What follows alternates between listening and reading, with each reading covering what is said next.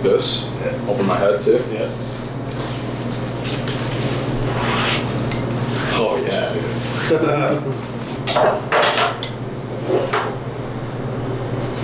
Oh, that is sick.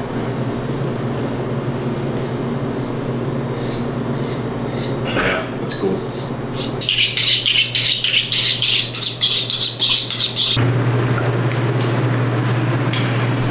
How heavy is that? I can't remember what this weighed. I want to say the whole side was 850 maybe? Oh my god. Or, I'm sorry, not the whole side, the whole animal. This is a beef hindquarter. This came off a Angus Hereford cross from Youngman Farms up in Walcott. This is where a lot of our beef comes from. Most all of our sides come from Youngman Farms. It's probably around, I'd say 18 to 24 months of age when it was slaughtered. It was slaughtered last Tuesday, hung for about a week, and it just came in yesterday. This is a cut that's called the rose meat, or matable in Spanish. It's a very popular cut down in Argentina. They use it to make like almost like a brajol type cut. The flank comes from about here down through here. You can see on the other side of it there. We got a little bit of fat that we've got to remove before we start cutting into things. This is your spider steak, top round. Your tenderloin is hidden in here. And then this is your strip. This would be the sirloin section. And then we'll get into the other cuts as we go. Yeah. So first things first is we're going to separate this rose meat.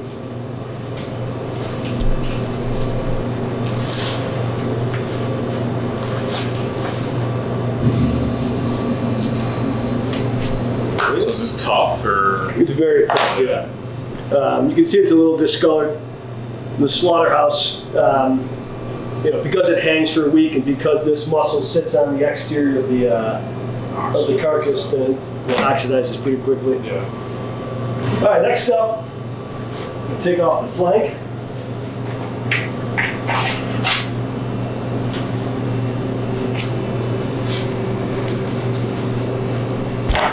Flank there. And then there's a kind of a big fat pocket here. It's called the cod fat. And we remove that so we can get a better look eventually at our tri-tip. That's like a butcher's cut, right? The bafet? Yeah. Yeah. The bafet's a great cut. Similar to a skirt or a flank steak for that matter. It's a long grain meat, but much more marbled than those two, generally speaking, and larger. Yeah, I bought some from you. Yeah, it's great. Yeah. All right, now we're going to remove some of this kidney fat. This can kind of be a pain in the neck sometimes. Get behind it. Well, not too bad.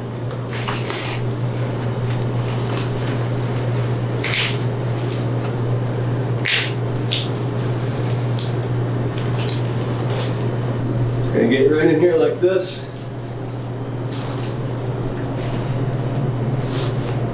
Then look for the little seam right up on the head of the tenderloin. See that there? Make my mark. And come straight down.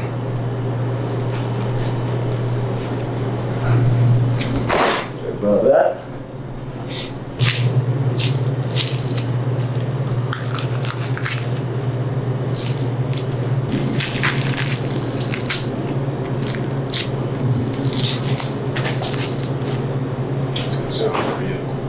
Tri-tip there. Tons of fat to clean. Oh my god.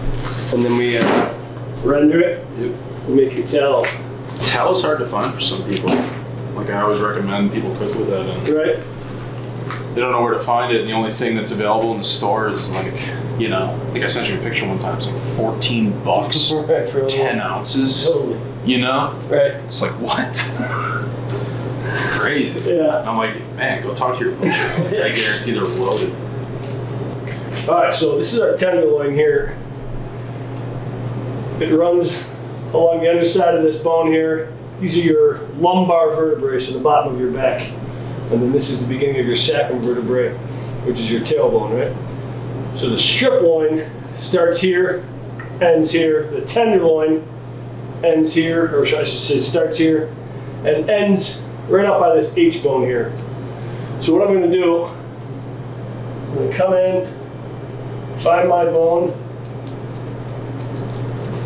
make a cut straight across this cut here. It's called the Merlan, which is just a little side muscle on the top round. Never even heard of that before. Got my ball joint right there. I know I'm in good shape. I'm gonna clip the nerve, and now I come right down the H bone here, and then down the backbone. Make 2 separate passes, and then I start to pull.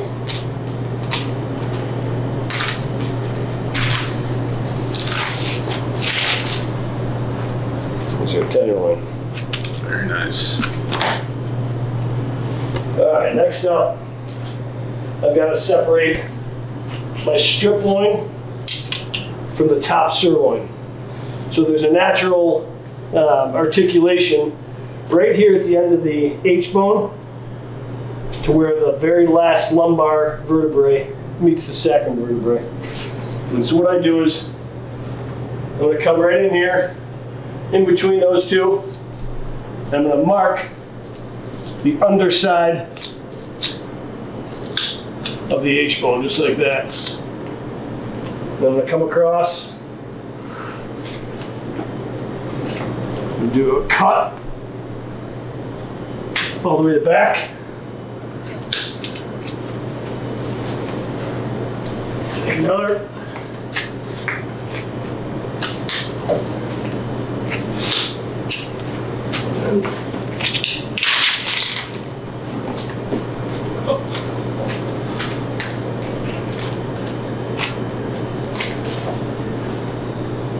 There's a strip loin. That was a very sad looking snap. You're absolutely right. Let's clean up this fat a little bit. Yeah. Are they like drained of blood? Yeah. Yeah, You'll see when we do the forequarter. yeah.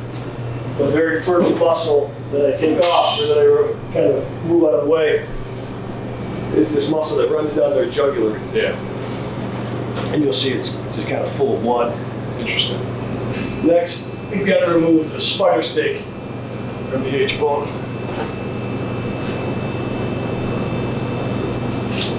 So cut the outside,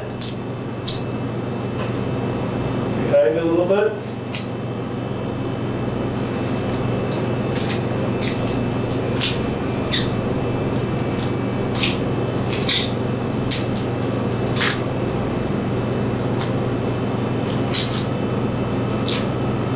Spider stake. And now I'm going to mark from the bottom of my H bone to this fat right here. Give myself a little line.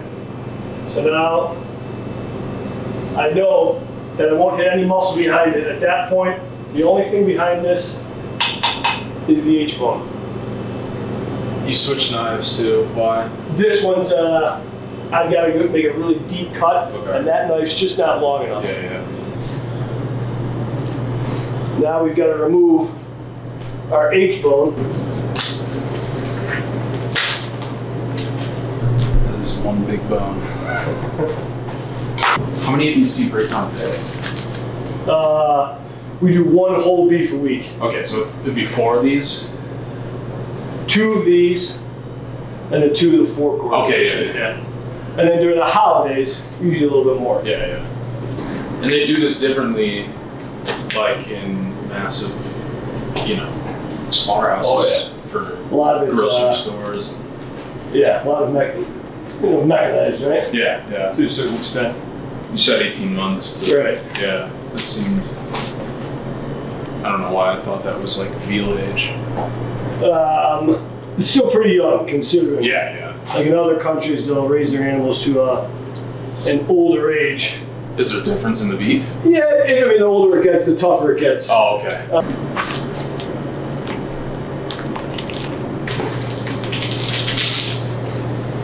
Here's our top round.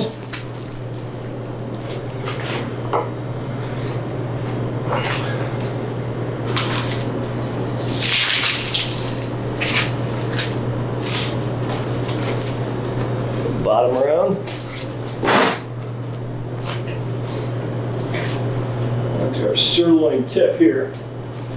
So I've got a trace.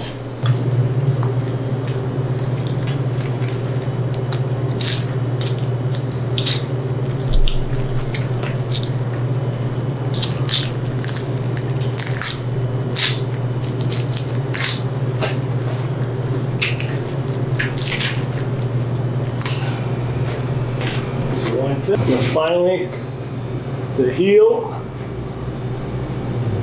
I cut in just above the Achilles tendon. Gotta keep it intact so it doesn't fall off my hook. And then finally, careful when we come right at you with this knife.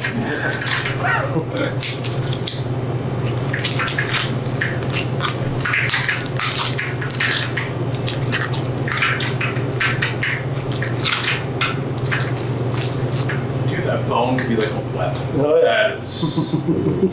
That is something. Under tallow and lard, and you put them next to each other, they look the exact same at the beginning, and then as they cool, for whatever reason, the lard like makes this little like indent into it. Huh. It'll go down like 2 or 3 inches. It's really weird. That is weird. I've never rendered my own lard. Lard is very soft. You can like stick your finger right into it, whereas you know like tallow is super tough. A couple of these hooks. Always look for like a thick nerve or thick fat pocket to hook it. Yep. And just hook them and try to get 2 on 1 if you can. Okay.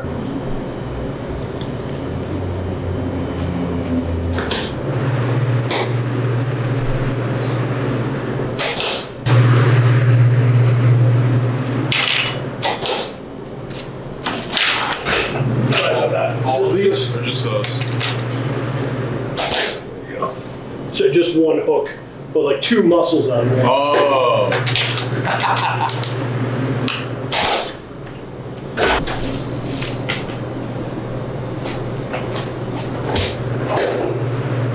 Yep.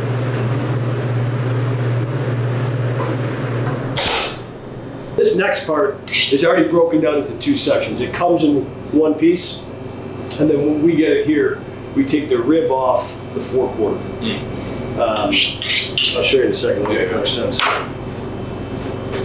Then have you help it out the same way.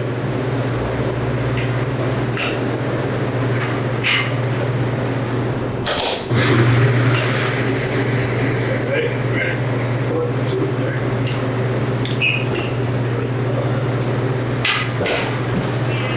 There it is.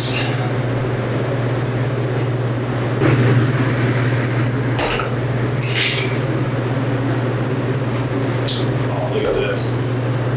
That's All right. So now we've got our forequarter of beef. So this is your rib right here. Your rib eye, I should say. Skirt steaks. The navel, which is the extension of the brisket right here. Let's see. Then your chuck end. So where your chuck ends, your rib eye starts.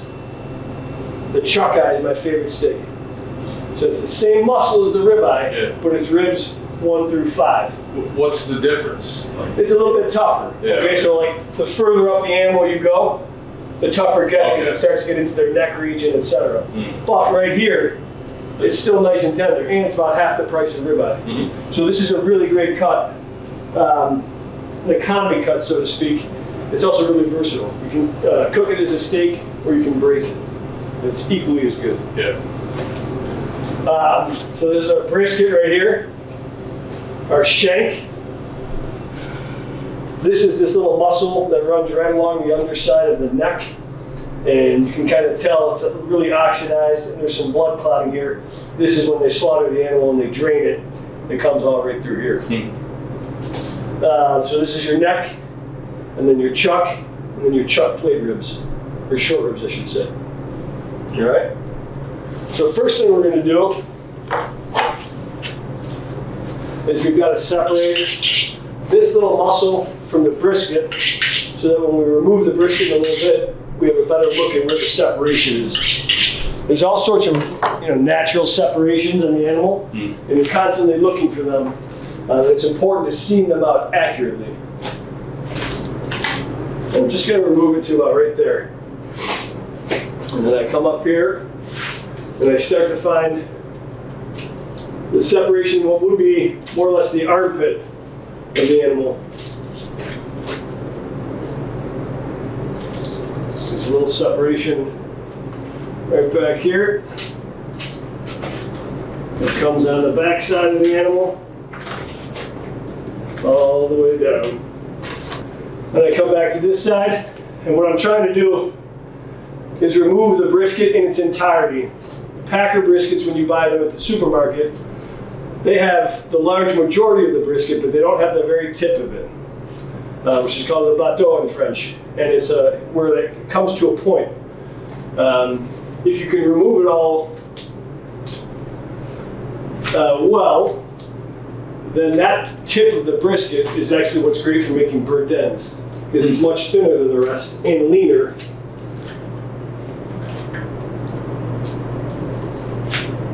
You've got to be careful separating it, because you've got a bunch of muscles right behind it. It takes a little bit longer to do it this way, but it's the correct way of doing it. I start to pull on one side and cut on the other. Look at him now.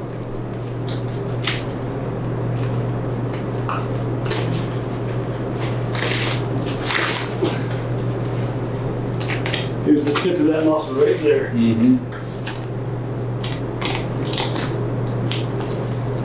Mock tender is right behind it.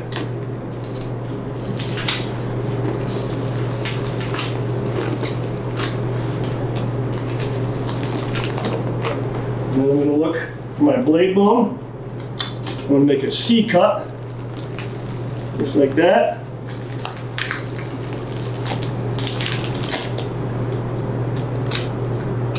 What is all that? That's like spider webs. That's just different. It's like fascia, it's called.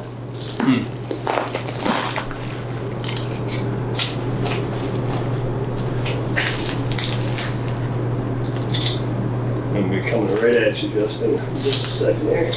Good. So now, you get down on one knee.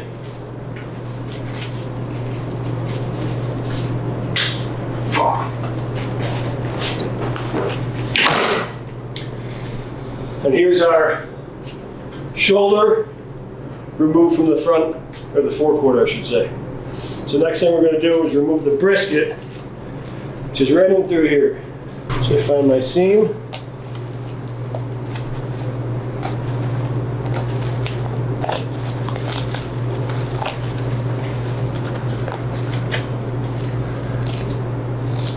There's a very tiny separation right here. It's really interesting. It has like no odor.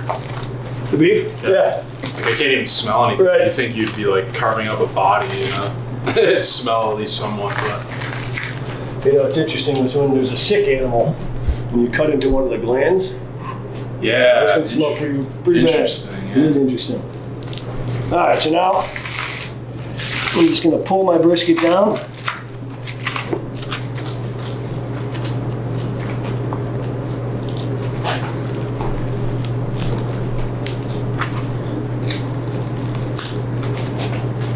I'm assuming you're using gravity here. Yep. Yeah. Here's our brisket in its entirety with the tip. Right, so in the supermarket, you'll just see this. It's usually cut about right here. So you lose that tip end. Why? Just because it's more complicated to do it that way. It's a little more time consuming. Yeah. And it's not really that big of a deal. Yeah, right. It's just one of those things. If you're going to actually seam the muscles as opposed to cutting through them. Mm.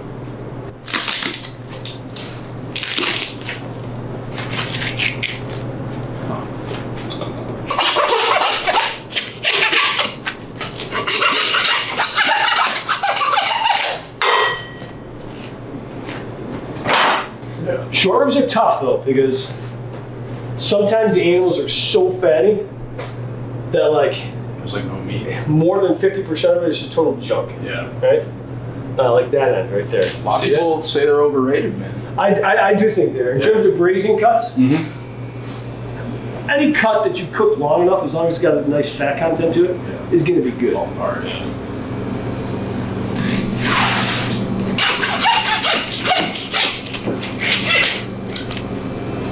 Through.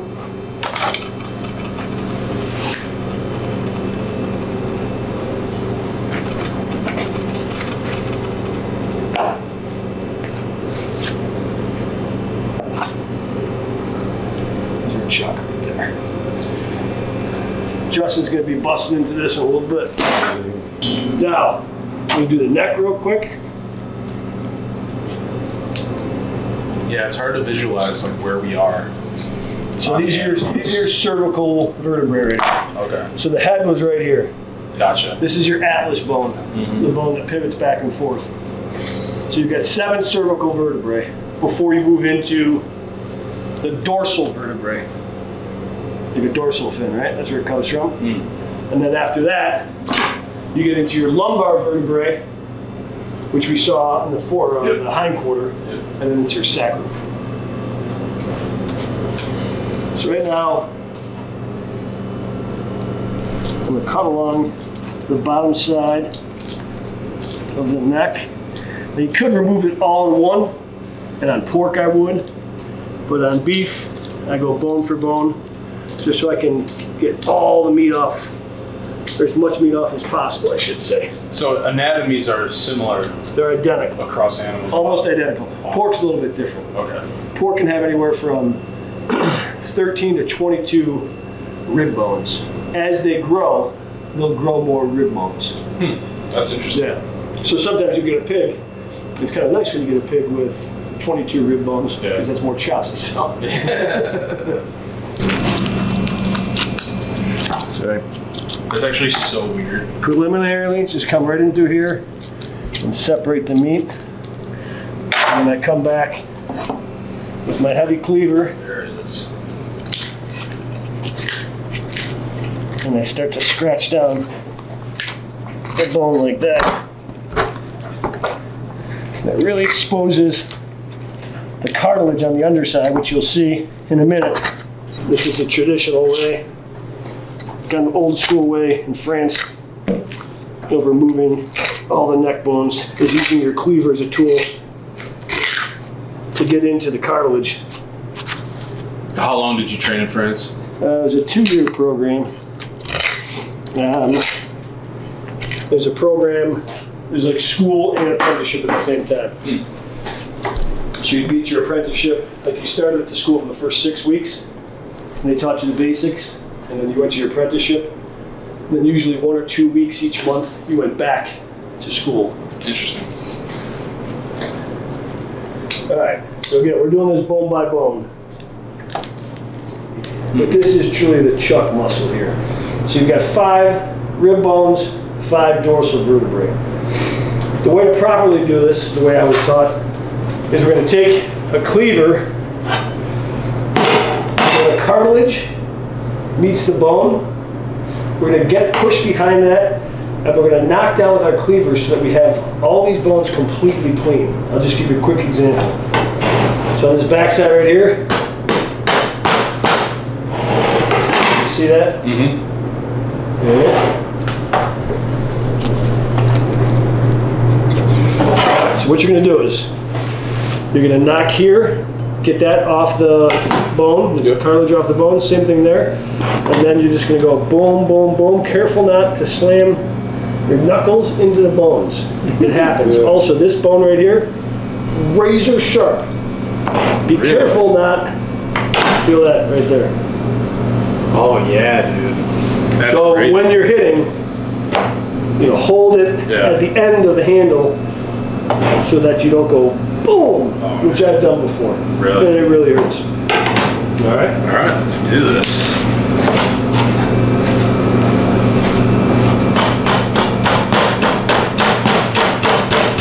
Like that? Yep. Here? Get up, see that where it is right there? Just hit that right there. Here? Yep. Yep, good.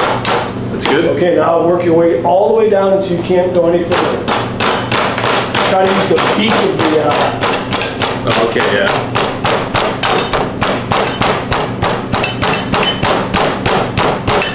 Keep going.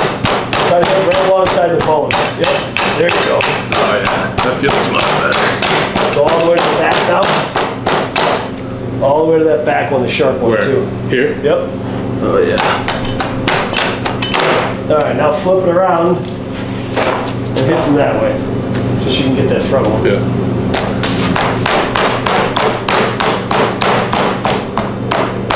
Alright, good. Now you see, there's absolutely no meat on the bone. It's all perfectly left on the muscle, which is ideal. Okay? Interesting. Next, I'm going to show you real quick how we're going to go about boning this. And we're going to go bone for bone on this one too. Okay? So, you can see where the rib bones are. In between each rib bone, I'm going to make a C cut. All the way to the top, and all the way to the bottom, but not too deep. Only about ½ inch in. And then, this is one little half bone left here, we gotta get rid of this.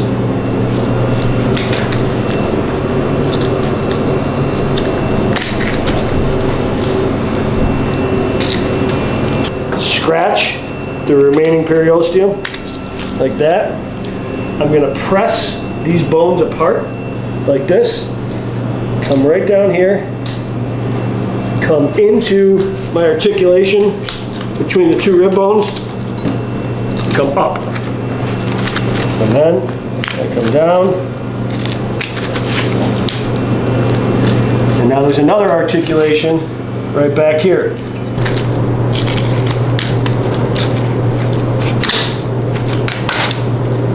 Okay.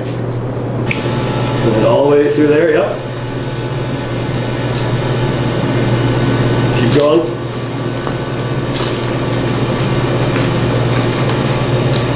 Oh. All right, now up. Up, twist, right? Twist under the bone, yep, under the bone. Oh, okay. Yep. Perfect. Okay, perfect, perfect, good. You heard that? Yeah, Yep. snap. Yeah, good. Now, you're gonna hold this like this, and again, pressing apart, you're gonna lightly shallow cut right there, and this whole bone is gonna start to kind of move. Okay.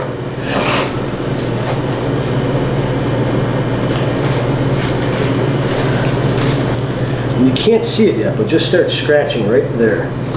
Here? Yep. Yeah, that. A little bit further back. Yep. Sorry, come here. Oops. Angled in, yeah, I see. Alright, right there.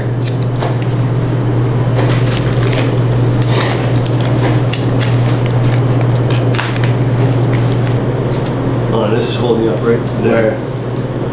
Which one? This meat right there. This? Yep. See that? Oh, yeah. Where is this connected? There you go. Perfect. Oh my god, dude. I was cutting in the wrong place. It's okay. I mean, it's tough. I mean, yeah, that's... right? It takes some practice to kind of learn where it is. That's good, though. Yeah. All right, so now repeat. So, through here? Yep. Now, not too deep, remember. Yep, shallow cut. This is one of my favorite kind of, I should say, muscle groups of the whole animal. There's a bunch of really cool cuts in here that are not just for braising. This cut right here, this is the teres major. I'm going to give you this cut to take home. It's like a little cut that's perfect. It's like the perfect portion for 2 people for a steak Caesar salad. It's also called petite tender or mocker, not petite tenders. This would be a cut that I think your customers should be able to find relatively easily. Not necessarily at like every supermarket, but some supermarkets will carry it, and most butcher shops will. Okay. Anyway, first thing we're going to do here is find this seam.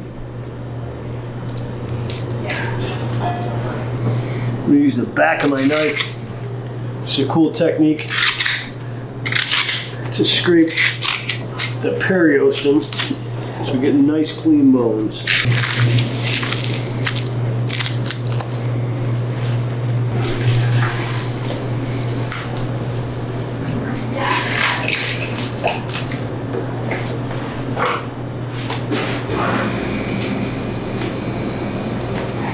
What is this right here? I don't know the name of that in English.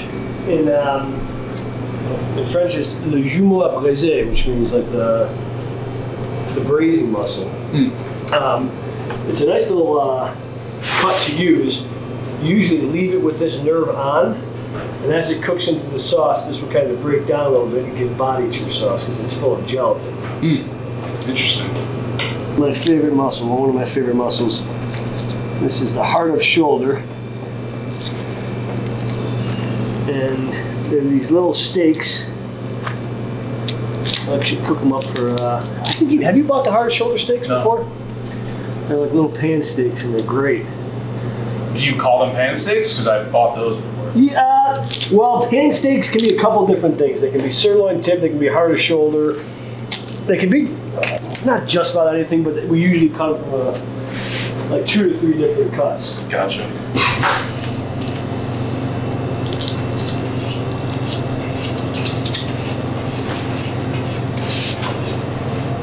It's got 2 separate muscles to it. We'll clean it up afterwards. But there's a top section to it, which is right here, and then the bottom section down here is great for a roast.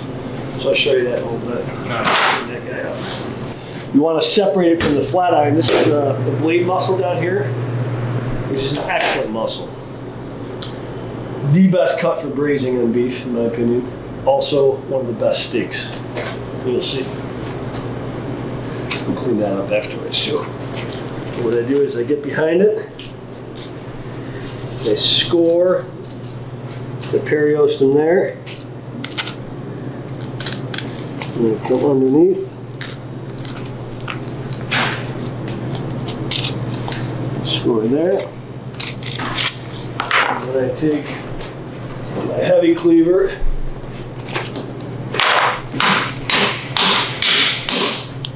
crack that.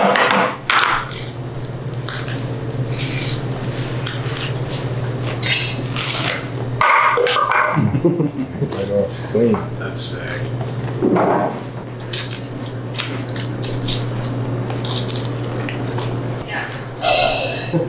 This is like 10 pounds. Yeah. Seriously. This would Kill you. straight up wet. So this is the flat iron right here, I should say. This is the blade muscle. After we remove the blade bone, the blade is right below it.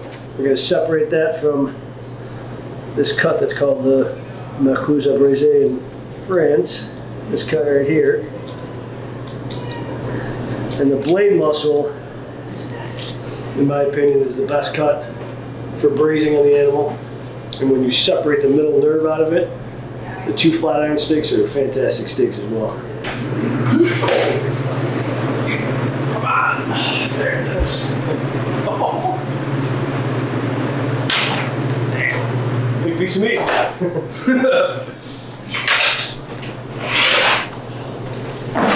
These are huge. Yeah. So this is the rib section, right? Yeah. So this is in between the forequarter and then the hindquarter. This is your first ribeye here, your last ribeye, and then the strip starts.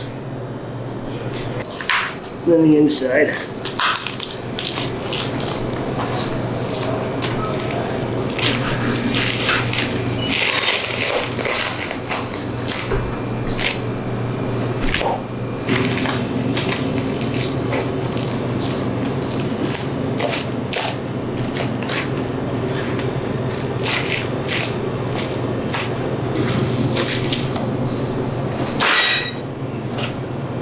All right, Justin. It's time to make some tomahawks. Yep.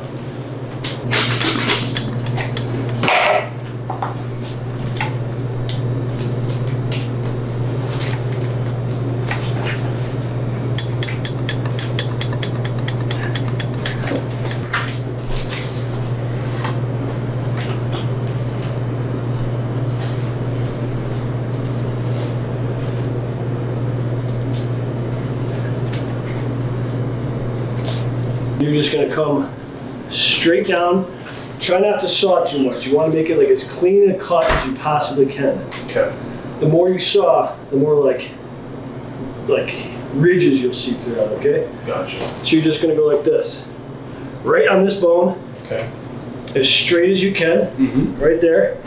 You're gonna go boom, as far as you can through. And then you're gonna switch to a kill grip. Mm-hmm. And pull all the way through down this bone here. All right, so you're pretty much just following this all the way down. Okay. So boom, switch, pull. Gotcha. Okay? Yeah. So here, Uh-huh. you're just going right through? Well, You're going off the bone. So just right there, yeah. Okay, I gotcha. Try to keep it straight. Try to keep so that there's just one cut. All right?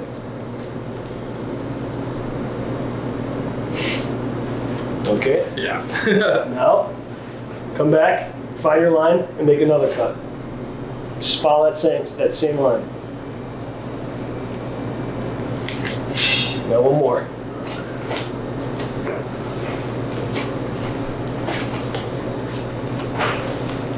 One more. Okay. That's the beginning of your tomahawk.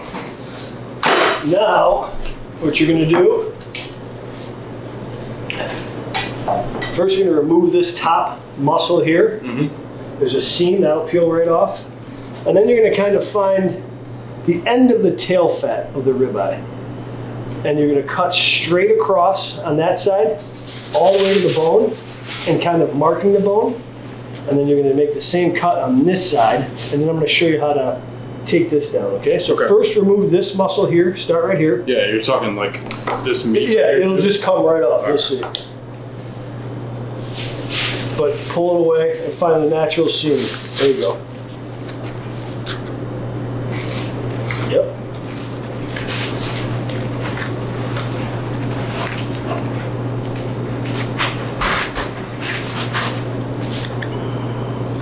Okay.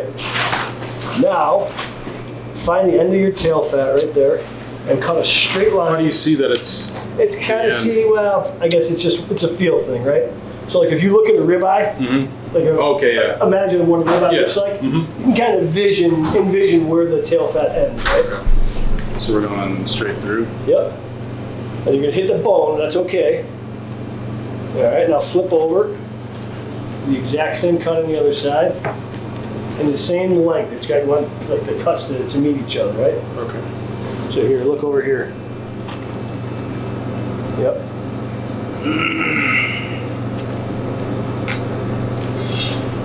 Okay, good. Now, I'm going to show you how to take this down.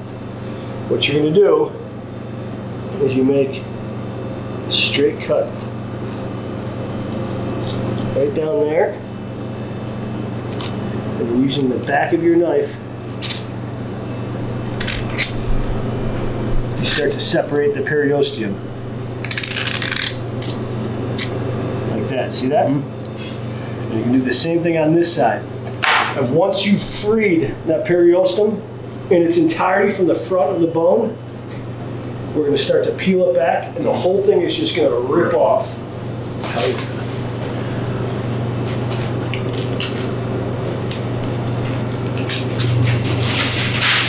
Oh yeah, it gets right under.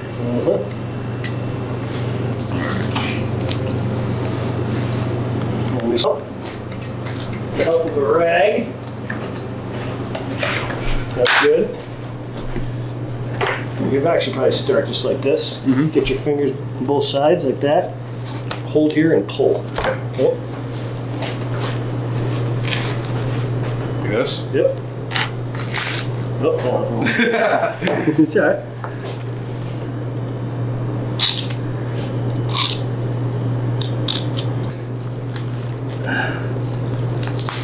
Hell yeah. Damn, dude.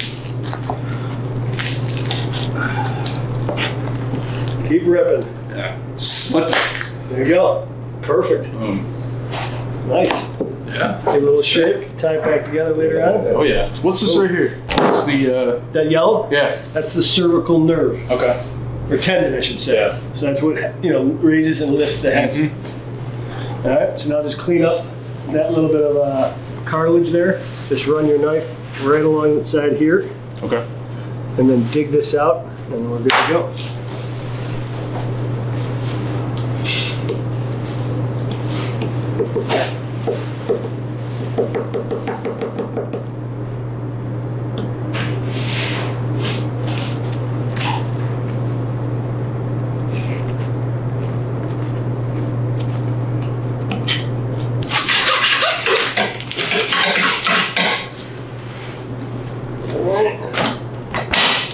Plate ribs, ribeye, we're good to go. Nice. So this is the harder shoulder. So this is a great cut for two different preparations. The upper part of this muscle is for pan steaks, the one I was telling you about earlier. Makes awesome pan steaks, they're nice and tender, they're well marbled. And then the lower part is a larger piece, and usually I square that off and I tie that into an oven roast to make like beef on black or something like that. Okay? This is your blade muscle. This muscle is the best muscle, in my opinion, for braising in the entire animal. There's a large nerve that also runs right through the middle, and as you cook it, it kind of breaks down, leaches into your sauce, gives your sauce more body, more flavor, etc. This is a typical cut that they use in France for beef burgundy. Okay, so it's a great braising cut. But it's also a great steak, too. It's the second most tender cut on the animal when you seam out the central nerve. And then that gives you two flat iron steaks. So this is where your flat iron comes from. Yep. You can also cut it this way into blade steaks, but then you'll have that middle nerve in there. Okay. This is your shank muscle. Unfortunately, there's only one way to prepare this. I shouldn't say that. It can be braised or smoked for a long time to make it tender, but it's not a high-heat muscle. You got to throw this on the grill. Yeah. It would be like shoe leather. Yeah. And then this is your chuck eye. So what we're going to do is we're going to separate the chuck flap from the eye itself. You can kind of see what a ribeye would look like right there, right? Or a chuck eye, I should say. We're going to separate the dendor, or the parsley steak as they call it in France, from the chuck eye. And then I'll show you if we're going to get not only great steaks out of this, but also can use this as a pot roast. Nice. Okay, so dual usage there. And then the same thing with the dendor cut underneath. That's a fantastic steak. It's also where boneless short ribs are most Interesting. all right, so here, come on over here. Yep. So these two muscles are being removed from this one, okay? Okay. So there's a nice separation there, and there's a nice separation here. But go slowly, because it gets a little screwy, okay? Like right here. Essentially, you're going to start and follow this nerve all the way down to the end, and then we're going to start to peel the whole muscle down, okay? Exactly. Hold your knife just like that. You got it.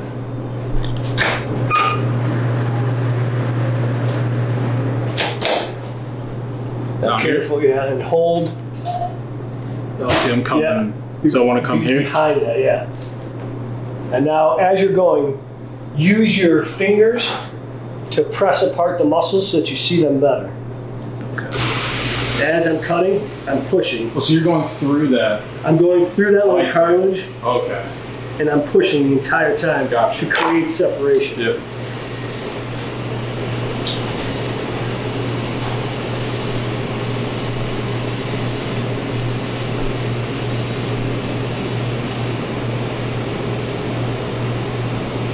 So just follow this thing right here. That thing? Yep, yep.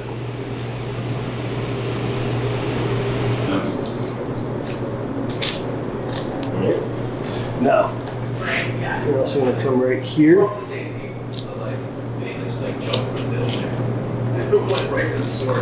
right, follow that right through here, okay? Now remember, when you get here, this muscle is coming with. Okay. You have to be perfect. Seriously, this is difficult as fuck. I'm still too far, right? What's that? I'm still too far, right? I'm cutting into. Just follow that seam right there. You're good. Don't worry about it.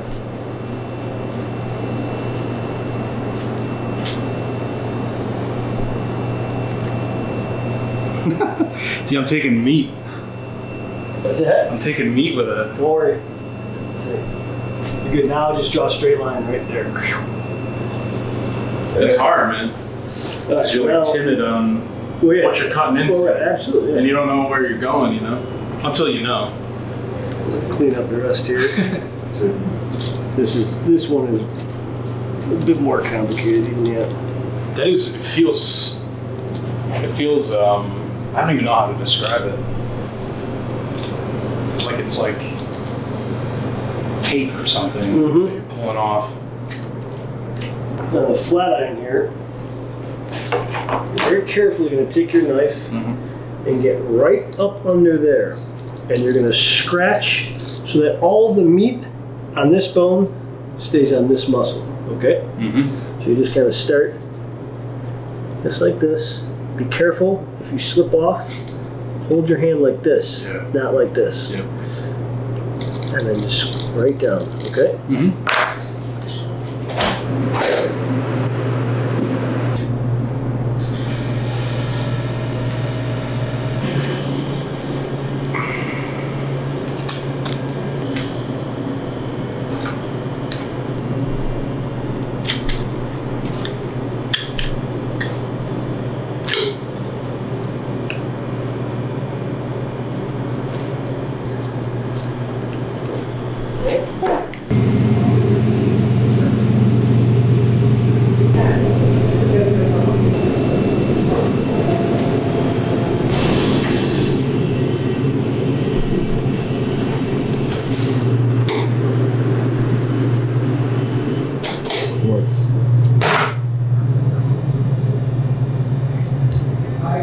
This one just doesn't reach that.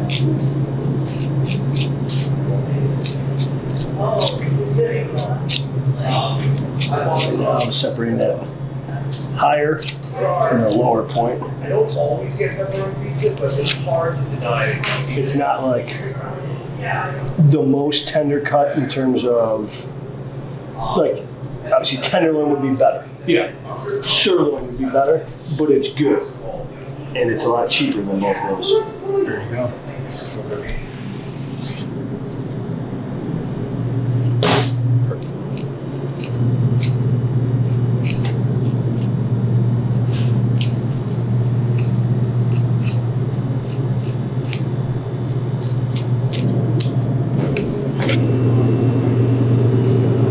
Cook them like hot and fast? Just hot and fast, you got it.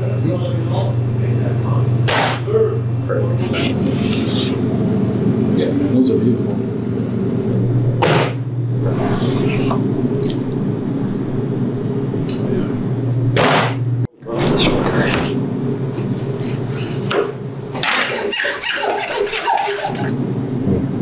These, high heat, a little bit of butter, a little olive oil, 2 minutes aside, time it, 2 minutes aside. Okay. All right? Yeah.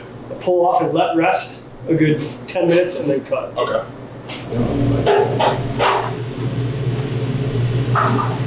right. Yeah. Sounds good, dude. Thank you, man. Yeah.